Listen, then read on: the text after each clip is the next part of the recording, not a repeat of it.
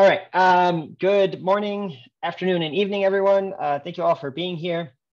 My name is Eric Milliman, and I'm a data scientist at BioGen and the development lead for the riskmetric package, which is part of the R Validation Hub.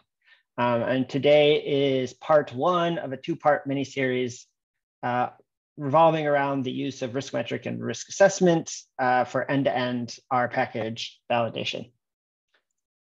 So quick disclaimer, all opinions expressed here are my own and not sort of reflect those of anybody sponsoring this work, whether that be BioGen, the R Validation Hub, et cetera.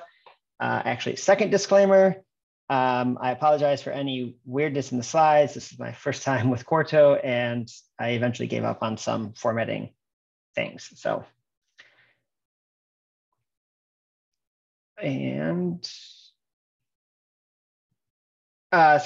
quick, I think most people probably know what the R Validation Hub is, but for those that don't, it's a group of approximately 50 companies, mostly in the pharma biotech space.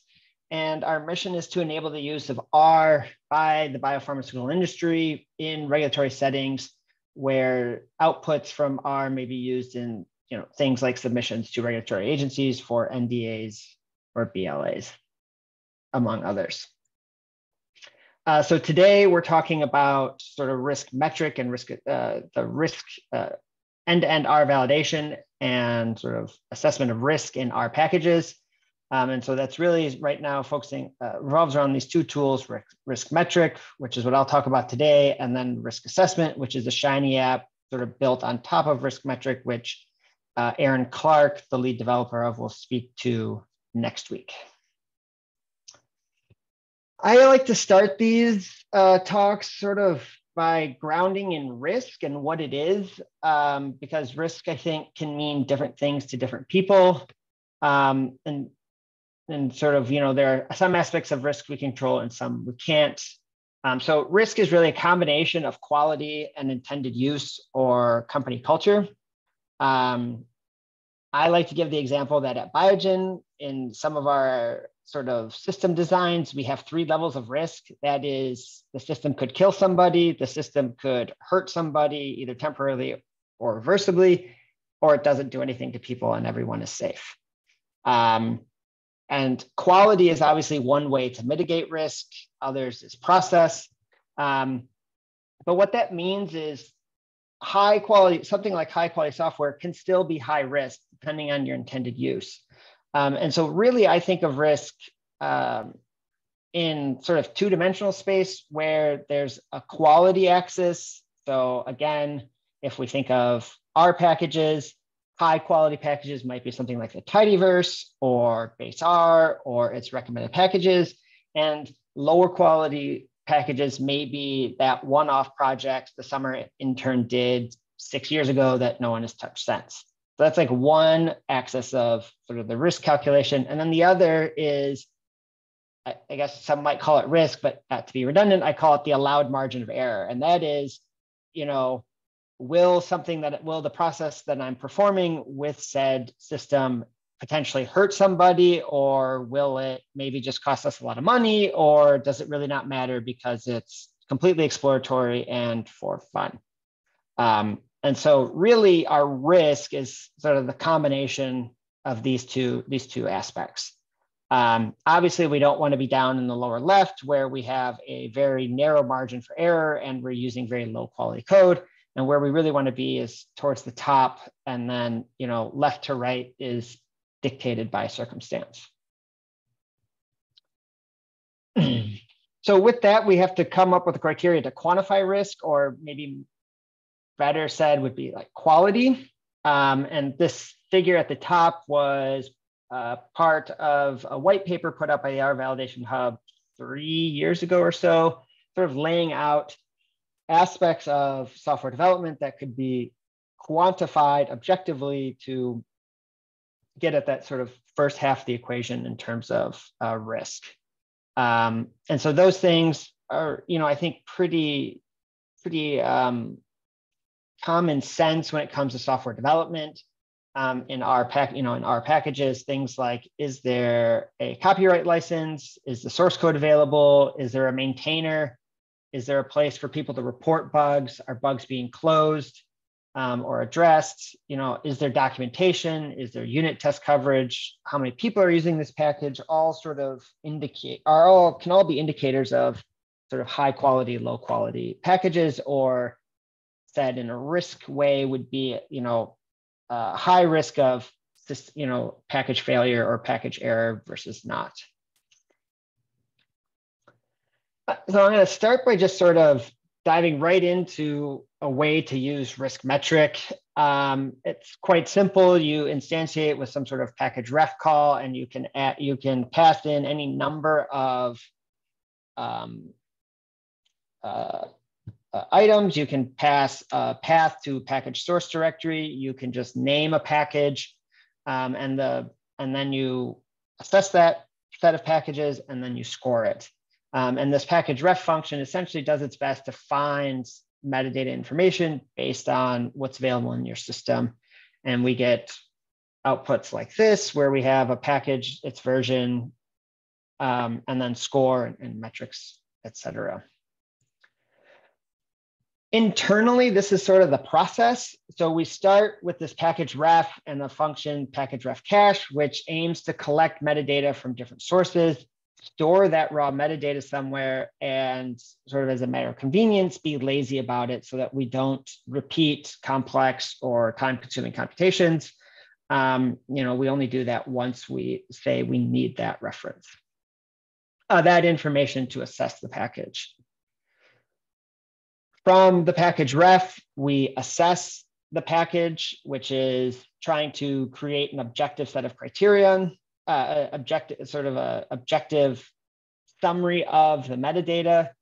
And so, for example, that could be summing or creating a table of the number of errors, warnings, and notes from running our command check on a source directory. It could be a table of, it could be a simple binary saying, indicating whether or not a package has a GitHub repo or has a maintainer, et cetera. From the assessment, we then create the metric, and the metric is a numeric score for that individual assessment, bounded between 0 and 1. That sort of indicates for that assessment on from sort of low to high in terms of quality or risk. There's nothing to say that we can't create multiple metrics per assessment. For instance, we have an assessment for the number of downloads in a package. And we could say just sum the number of downloads over a year, or we could as one metric, and we could also create another metric that say is the trend in downloads over that same year as a second metric using the assessment. Once we've computed all the metrics for a package, we then can create a score.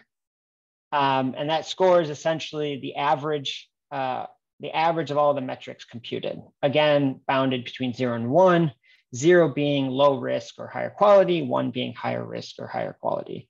And of course, we can do things like customize the weights of the metrics for the score. So if you favor unit test code coverage or downloads, you can sort of bump that weight up to your liking.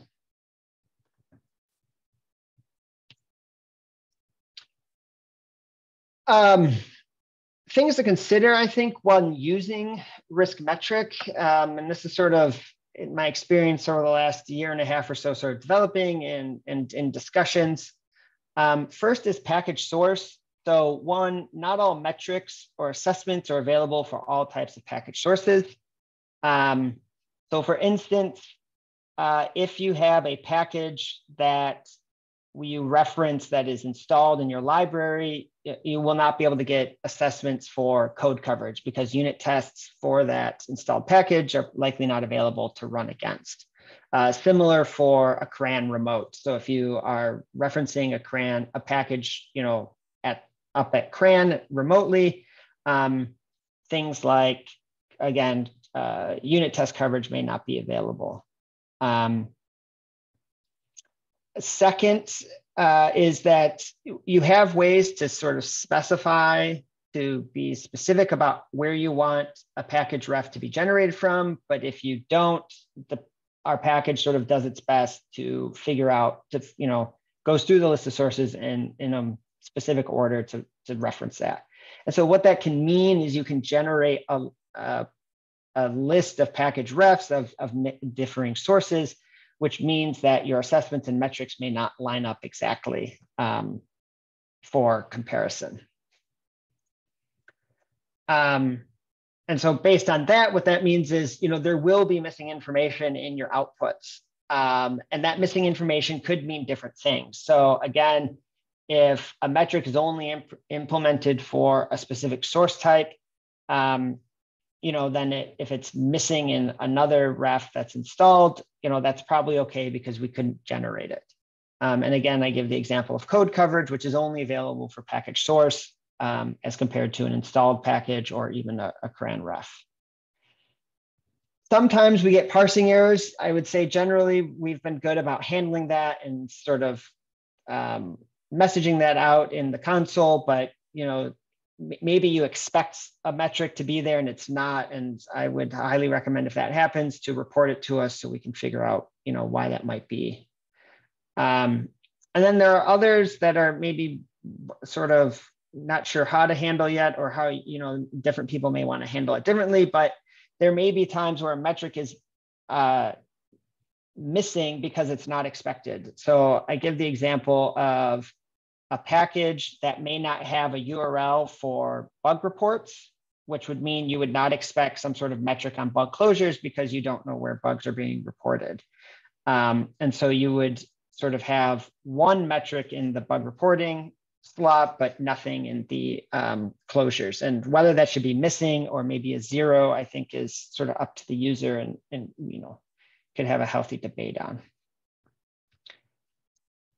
And then lastly, weights. So again, with mixed type sources, you might have to be careful with your weighting if you're doing custom weighting, because if a metric is not available and you heavily weight it, then those packages that don't have it available will be, maybe not weighted as, to your expectation. And so in this case, I give the example of something like remote check. So one of our metrics is to scrape the CRAN remote checks table and report back any, a score based on errors, warnings, and notes. But you would only expect that for CRAN remotes and not an installed package or a source directory. But if you were to overweight it, then those other packages in this, in this example might, not be weighted the same as, say, the A rules package here.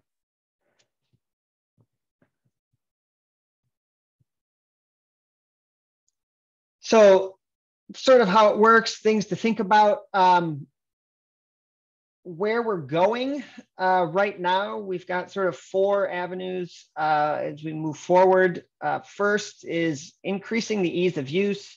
So that's really, we're trying to make the package and the workflow as simple as possible to get people started. So that's creating some more convenient wrapper functions to go end to end, say, compute package score, and you give it a package and it does that ref assess score type in all under the hood, but provide you with helpful messaging so that you understand what's going on and can sort of learn till you're ready to say, do your own sort of customize as you see fit for your own workflow.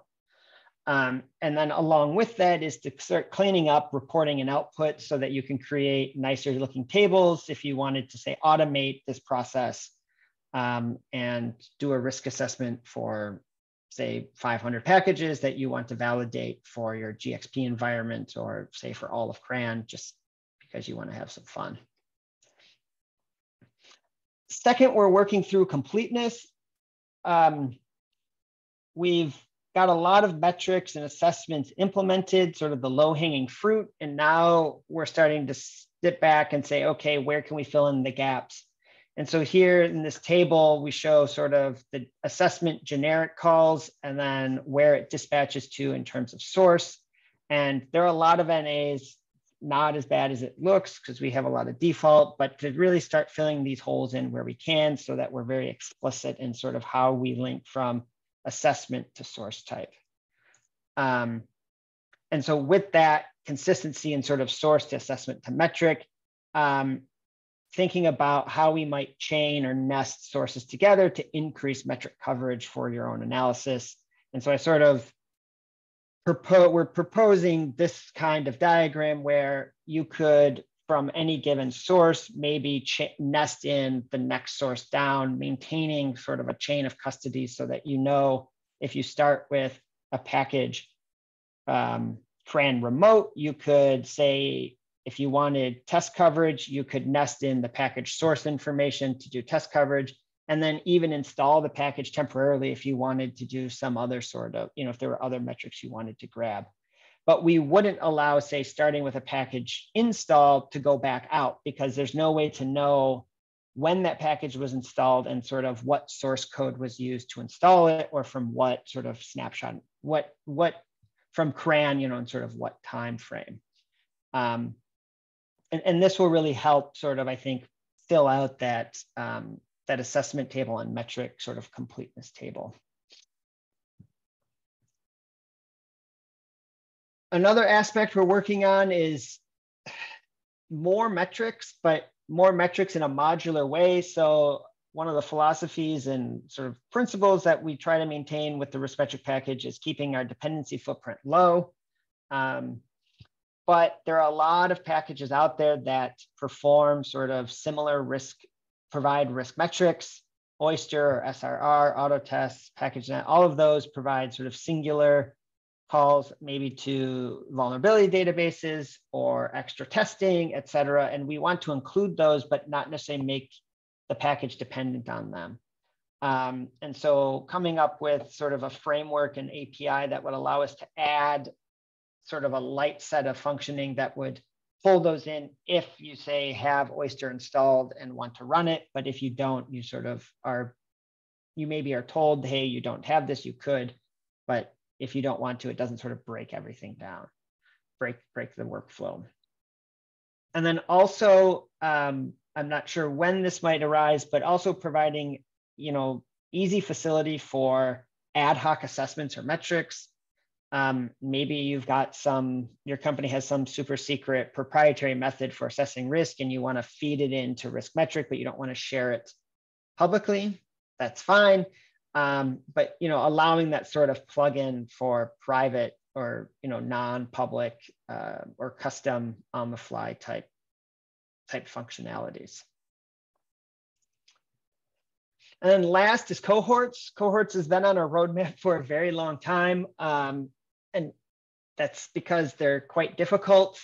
We sort of all, if I say cohort, everyone probably conjures an image of some sort of collection of packages, but really we're working through what that use case would look like, whether it's a set of standalone packages, say the tidyverse that you want to get a singular score for, or if it should be more like installing an environment. So base our priority, the recommended and priority packages plus whatever you've deemed necessary for the business, and you score that entire environment.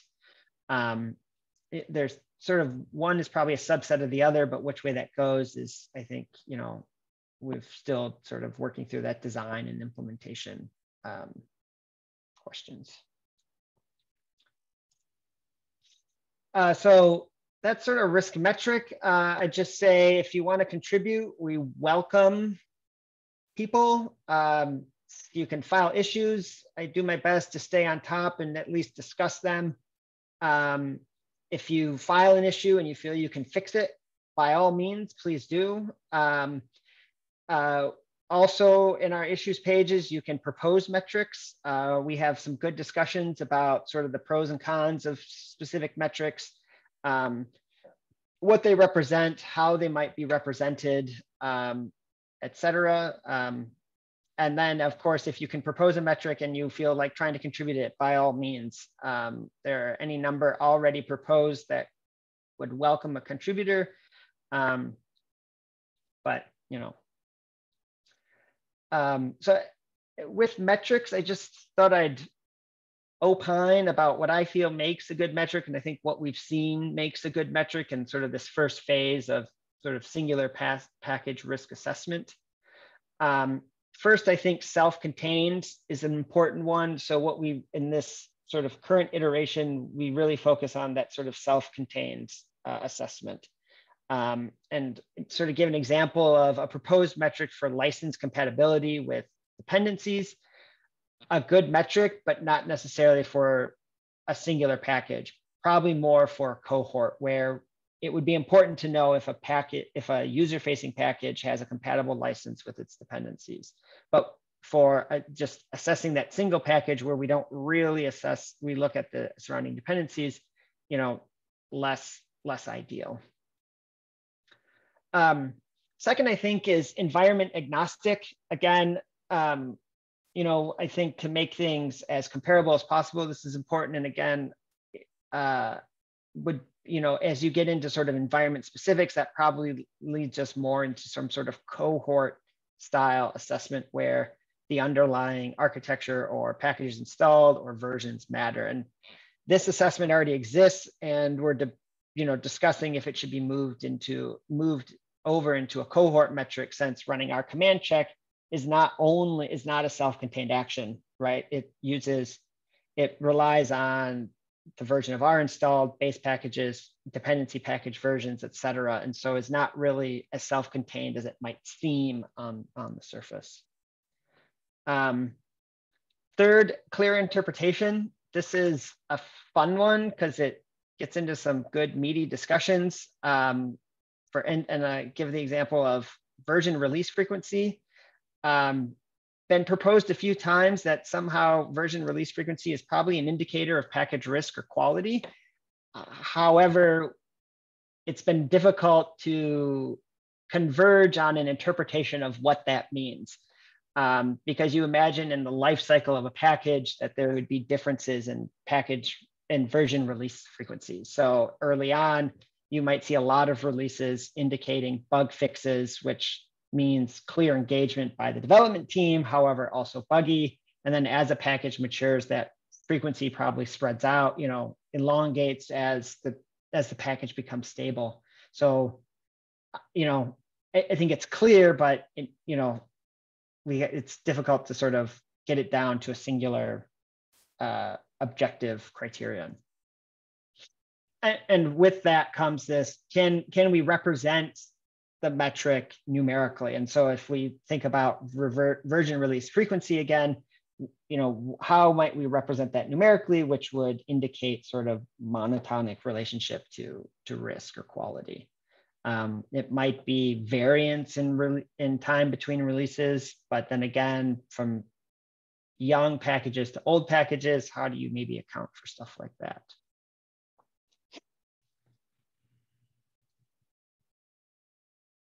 So I'm going to briefly introduce a new package that and sort of more resource that we're rolling out. We're calling it Risk Score. It's currently on GitHub. It's highly experimental, so don't base any of your decisions on it. But it is essentially is the output of the riskmetric package for all of CRAN right now. We have plans to add a table of assessments as well, so that you could sort of play with various aspects and maybe test different kinds of metrics and weights. Like I said, only covers CRAN and using the CRAN ref type. So, there's a lot of missing metrics, but as we develop riskmetric, we will continue to run to generate this risk score data set. And we mean this to be a community resource. One, to help contextualize risk scores for end users. So a common question is like, what's a good risk score? What's a bad risk score? Again, I think that depends, one, on your use case, two, on your appetite for risk. But this at least would let you sort of put a score in a distribution and see where it falls.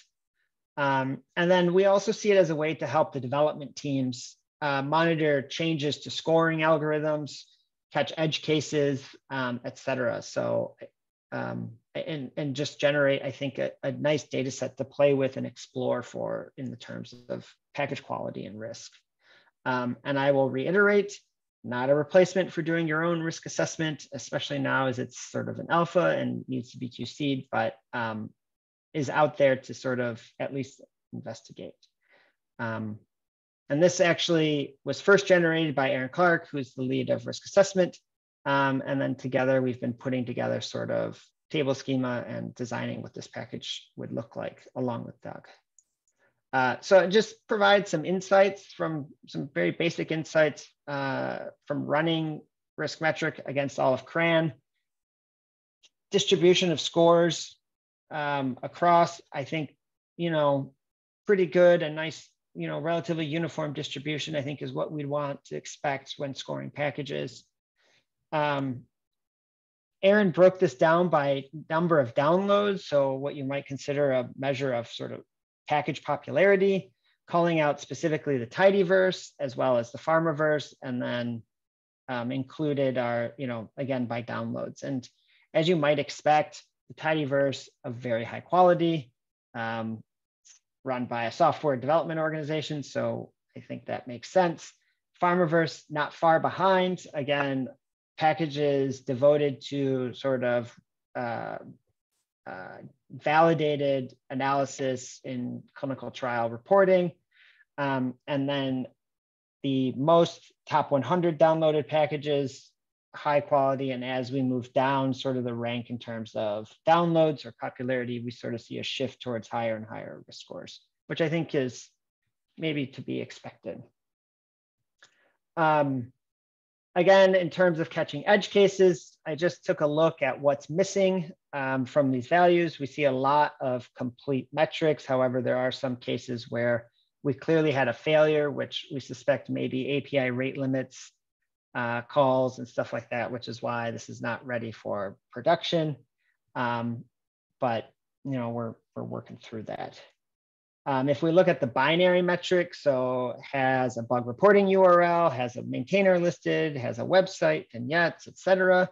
Pretty even splits between yeses and nos, which I think is good. Obviously, for one exception, which has maintainer, which is a requirement of CRAN. So this is, I think, sort of to be expected. And obviously for a package CRAN ref, not necessarily informative, but for other types of references, potentially could be. If we plot risk score versus the binary metrics, I think, again, you see pretty, obvious trend where when the binary is yes, you tend to have a lower risk score, which again would make sense as having these items would indicate better SDLC practices or development practices. And we can look at metrics with continuous scores, say bug closure rates, number of dependencies, remote check, some of remote check results, as well as reverse dependencies. And again, just varying distributions, but at least, now a new package comes in and you could sort of say, this is how it looks. If we plot that against risk score, interesting, much less correlated. So not sure what to make yet, but just, I think, informative for, planning scoring in the future. And then just for fun, we can take all of that, create a heat map, because what is life without a heat map in data science, and some clustering, and we can just see maybe some patterns start to emerge. I can cut the dendrogram in the rows, which are the packages, to create, say, a couple clusters, and we can plot those scores by cluster and see, again, there's some relationship between the different clusters and maybe quality. With that, I just thank the dev team, both past and current. It's sort of definitely takes a village, and we welcome new members, of course. Even if you have just a small amount of time, every little bit helps. And with that, I'd say thank you and take any questions.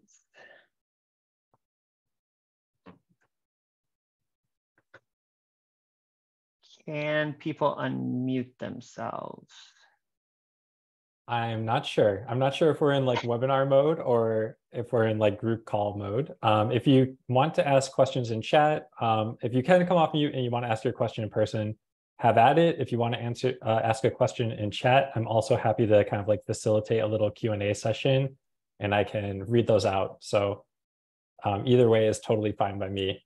Maybe I'll just kick us off with a question. So how are you seeing, are you hearing from organizations that are using this in practice, and like what does their process look like?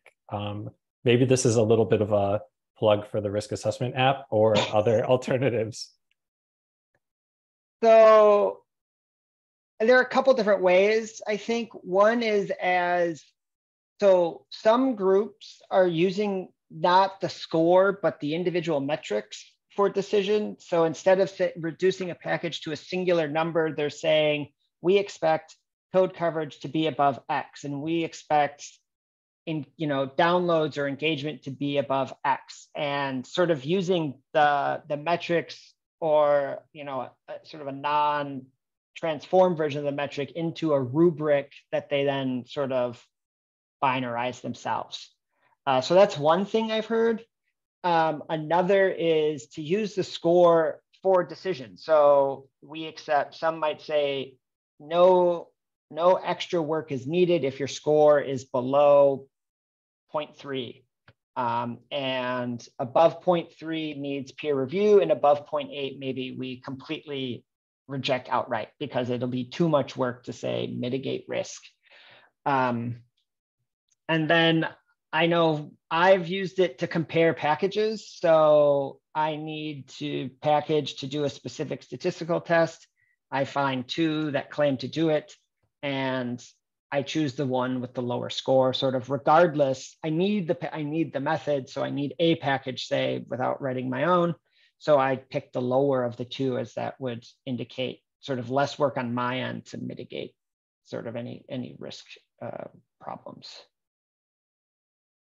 Cool. Yeah. There's definitely a variety also from what I've heard. So I'm also, one thing I think is also interesting is like, let's say you did write this package on your own for their own statistical process.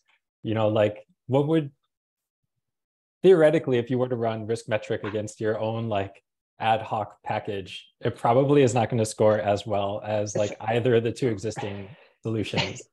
Exactly. Yeah, it's probably better to write extra testing around an existing package than sort of write your own from scratch. Yeah, I only bring that up because this is something we hit up against at Roche occasionally, is like we need a particular statistical method. There's like maybe a few packages out there, but it's a niche statistical field with maybe a couple little used packages out there. And there's this question around like, what is the risk of using these packages? And yeah, they might be high risk, but the risk of like not using them is often higher than the risk of like using them, maybe finding issues with them and being able to contribute back to it and actually like build that up as a like starting from that as a starting point for a like low risk solution. So yeah, cool. I think it fosters I hope that fosters like a more an atmosphere around contributing toward existing projects. Yeah, me too.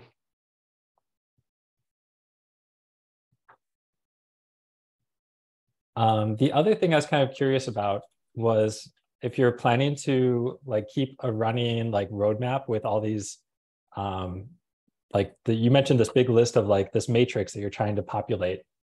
Is that visible somewhere, or should we make it visible somewhere? We need to make it visible somewhere. We've got a few project boards up and running, which I think some are linked in the slides somewhere, wherever that was. Especially when contributing.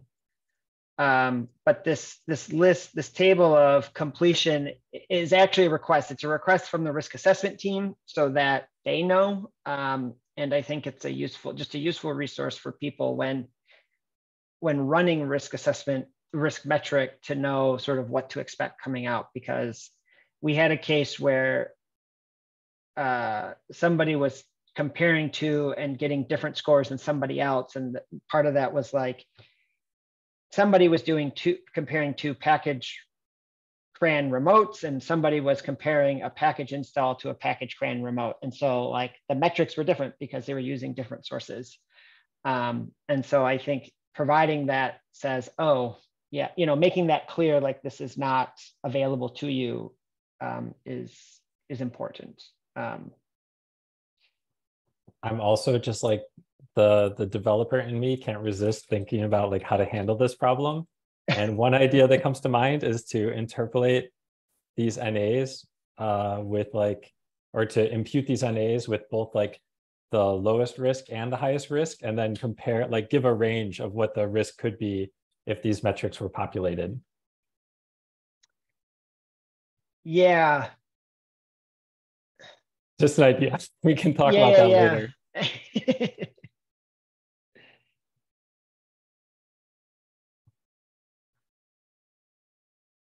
I'm not seeing other questions rolling in. So maybe it sounds like the material hopefully was clear, and I'm hoping that people are walking away with a better understanding of where the project's at and how they can contribute, how they can use it in their own practice. And definitely, it's very clear that there's like a lot of work ahead. I think it's really impressive where it's at, and I think having all this analysis now around the metrics has been like super informative.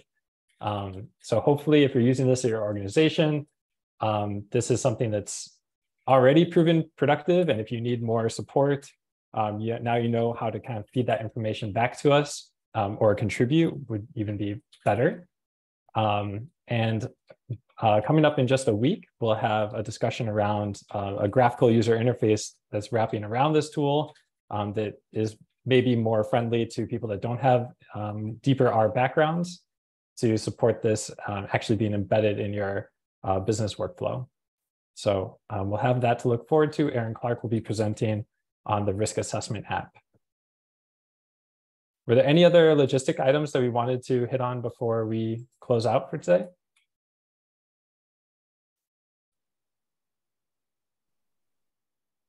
If not, then I will invite people back in about a week's time, this time next week, to join us for the risk assessment discussion. And yeah, thanks everyone for attending, and we'll hope to see you next week. Thank you all. Thanks a lot. Take care. Bye-bye.